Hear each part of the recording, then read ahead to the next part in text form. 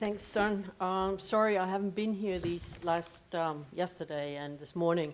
I had an offer that I could not refuse to go traveling with the Leisure and Culture Committee of the municipality, who's also my board. So I've not been here, which means that I haven't heard the discussions you've had, and I might just have gotten it wrong and be repeating everything. I'll start where some of you have heard me start before, with quoting artist Fred Wilson's statement that for more than a century, museums have waited for the public, the people, to change to fit the museum better, but that it may now be time for the museums to change to fit the public better. And what I've been looking for in audience research is methods or new knowledge that would support such a change in perspective in and for museums. As public service institutions, museums do attempt to direct our resources towards what we think society needs, what people need, what stakeholders need from the museum. But how projective are these interpretations? How projective from what we ourselves like and want and need, and from what we think they want and need and like, or what we think they ought to need and want and like? Good audience research for me is a way of ensuring that the voices of the outside world are heard in the museum. It's a tool for making the blind spots of our personal and professional perception and practices visible, and making us reflect and confront the things that we tend to take for granted. The national surveys measure the degree of satisfaction with the sector, with each individual museum and its public activities at a particular moment in time. They give little knowledge about why people choose to not visit museums, and they do not really explain the different qualities perceived by audiences and the different levels of visitation therefore museums have. At best, the surveys provide us with tools to gauge the composition of audiences and patterns of visitation, and to trace over time whether these compositions can be changed by changing practices. In the national trends of the Danish surveys, what's been most important to me is that museums massively favor people with higher education. 27% of museum visits are made up of people with the long academic higher educations, who make up only 6% of the population. 59% of the visits to museums are made by people in the two highest educational brackets, who compose only 21% of the population. Only 15% of visits are made by people with vocational training, who make up 33% of the population. I interpret this as an active act of exclusion on the part of museums of large segments of the populations, since it is so systematic. If there were no pattern in who non-users of museums are, I might feel differently, that using museums or not using museums is a personal choice like many others, like wearing red or liking oatmeal. But the educational pattern is so clear, so dominant, that for me it transcends the personal. And I know that there's a class bias hidden somewhere in there, which is not explicit and which the National Survey does not talk about. The survey reports that only 4% of non-users state that the museum offers are directed towards other kinds of people. But half the non-users say that they are not interested. This means that non-users seem to have internalized non-use as a lack in themselves, a lack of interest in themselves on their own part, not as a lack of relevant or interesting offers on the part of the museum. They voice no criticism or disappointed expectations that the museum should come up with something that might actually interest them, since they are actually paying for the show. This educational pattern of exclusion is, of course, consistent with the way in which knowledge, previous knowledge, learning, and learning styles are central parameters of motivation and satisfaction in the survey. What are the parameters of feeling at home, feeling at ease, identification, feeling part of the institution are missing by the survey as core dimensions. So I'm interested who and what is not addressed or what is not included in the national surveys. My interests tend to be on the people who choose to stay away from museums, or from my current museum anyway, and the point made by Marilyn Hood in Staying Away, why people choose to not visit museums, that non-use of museums is an active choice anchored in the specific relationship between the museum form and the values, interests, and needs of the individual.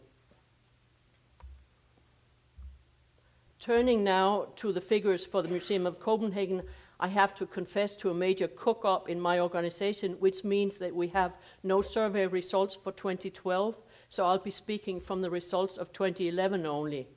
But there's one very short and basic answer to who uses the museum, which is valid for both 11 and 12, which is too bloody few and too many of the same kind.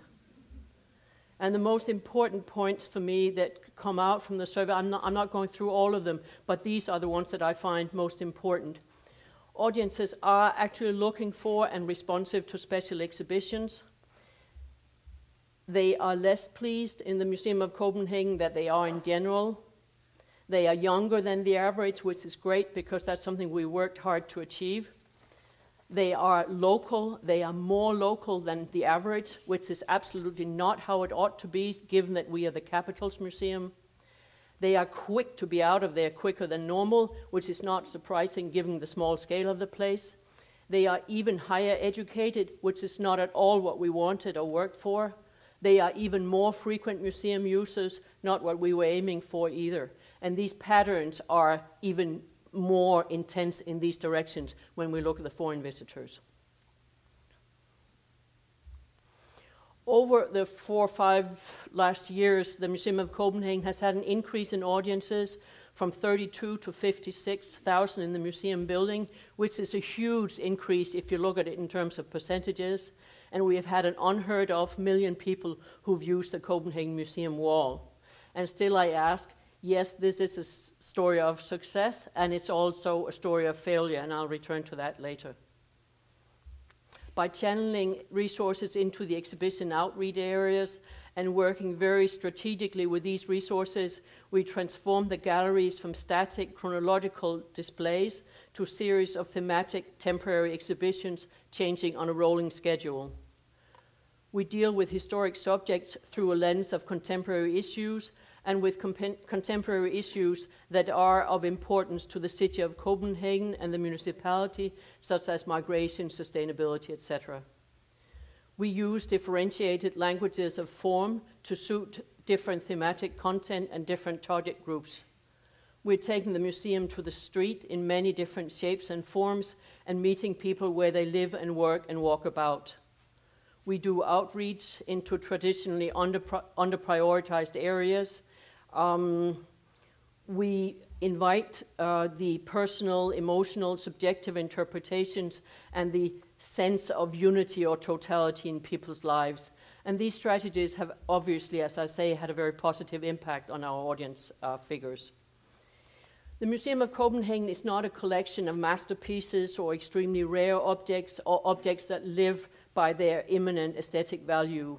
Our collections live only through their embedded narratives, the stories they or we as a museum bring out, or the stories we bring to the collections. As many other city museums, the museum has been focused on the bourgeois founding fathers of the city, and we have huge voids in our collections where the everyday life of the residents of the city should be, and where private life, personal life, emotional life, women's and children's lives should have been. As we explore these voids and silent areas, we become increasingly aware that an active collecting process is really an active process of relationship building and of building trust within our communities. We also become aware that this requires stretching our own qualifications and activities, the activities to build and to nurture these relationships. The Becoming a Copenhagener research and exhibition is one of our more successful positionings on the current social and political arena as an institution that deals with current issues on a background of solid historic documentation. Internally in the museum, it highlighted the ability of existing collections to be actualized and reinterpreted. In terms of new collecting, however, the museum did not yet have the credentials or reputation out there as an institution that people would entrust with their personal, precious, painful objects of migration or transition. So we return again and again to expanding our participatory working methods as strategies of community building. We've carried out a number of longer-term outreach projects in this context with young people in specific neighborhoods, creating documentation and exhibitions in the museum or in the neighborhood itself. We've supplemented the formal archaeological work we do with a community dig and with frequent pop-up talks at the sites. Aided by different kinds of audience research, we try to examine our practices critically and become more precise in our choice of media for a given theme and a given target audience. Is, for instance, the current theme of rock and roll in the 1950s proving to be a nostalgia that, as an exhibition, appeals mainly to older generations, while as active events, as the dance contest here, it is interesting for a specific segment of young people. The current archaeological exhibition, The Past Beneath Our Feet, is quite exemplary in its use of multiple voices and in bringing together traditional museum expertise with other contemporary voices of subjective or professional expertise. But is this whole lovely idea drowned out or negated by the dominant concern with protecting the objects from light and by an exhibition project that demanded a full reuse and recycling of existing cases in the exhibition design? The plurality of voices is hardly the first thing one thinks about when one sees this uniformity or homogeneity of design. Are there ways in which we unwittingly contradict and defeat our own best intentions? The people who participate, for instance, in our pram walks, do not necessarily want to visit the museum and its exhibition. Even the most eager and avid contributors with images and dialogue to the wall may not want to go to the physical museum. Should we do more to bring them to the physical museum?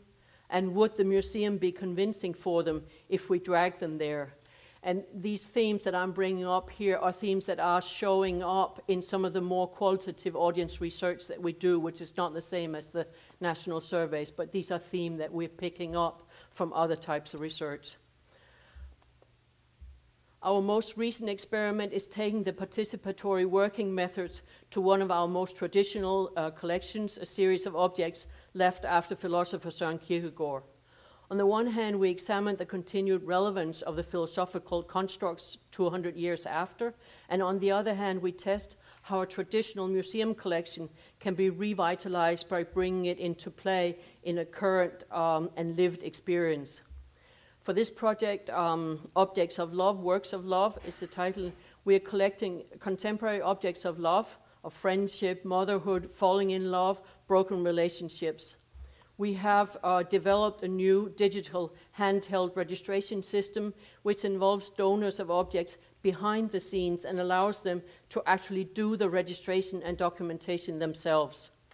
The exhibition will thus continue to grow after opening and hopefully by and by begin to spill over the edges of this minimalist design and mirror much more the complexities and messiness of love in the 21st century somewhat better.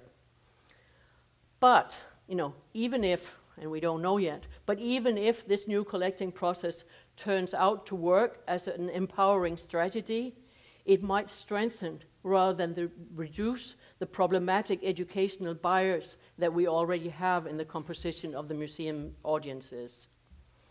So the next project is less cerebrally defined.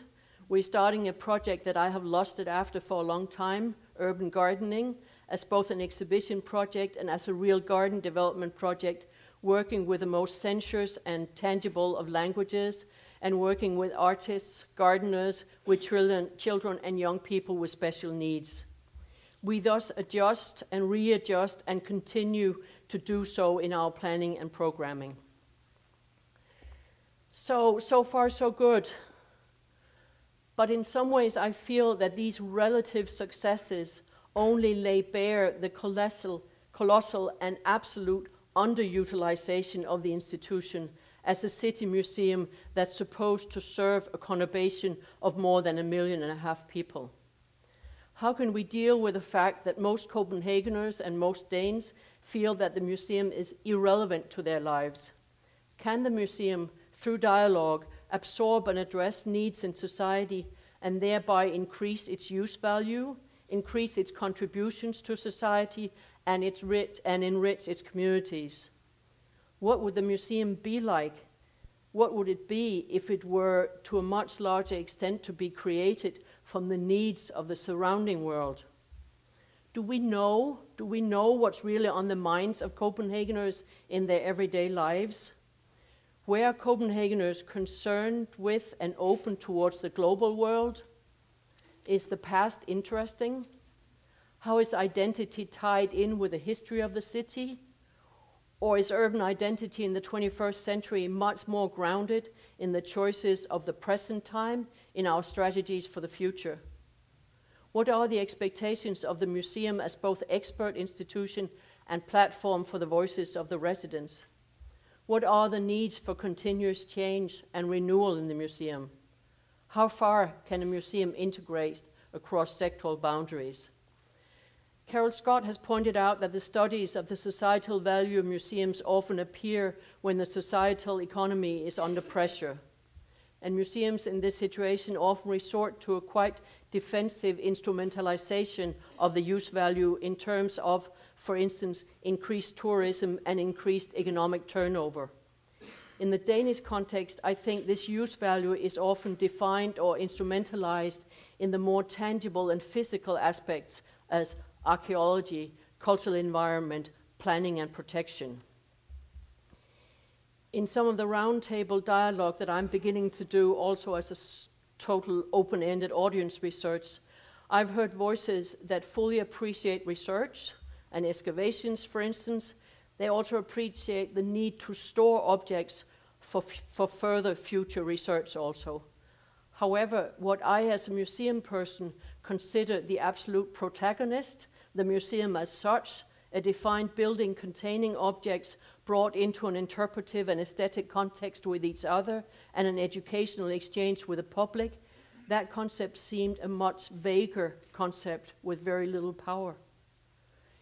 Internationally, some qualitative research has developed concepts and typologies for the more intangible experiential qualities tied to the objects and works of art as historic evidence or as aesthetic presentation, and spanning values from the historic, the social, the symbolic, and the spiritual. So concluding, what I want to explore is what is not already there, to explore what a museum for the future of Copenhagen might be or could be. I know from experience from starting a new museum that museums can connect, or starting 2 new museums actually, that museums can connect to needs that people are hardly aware of having, to the notion or concept of a museum institution which is like none other existing. Can we short circuit the distance and separation, the alienation and estrangement between people's needs and the museum as institution? Can we do research as a springboard or a catalyst to the visions of alternative museum forms? Those were my final questions. Thank you.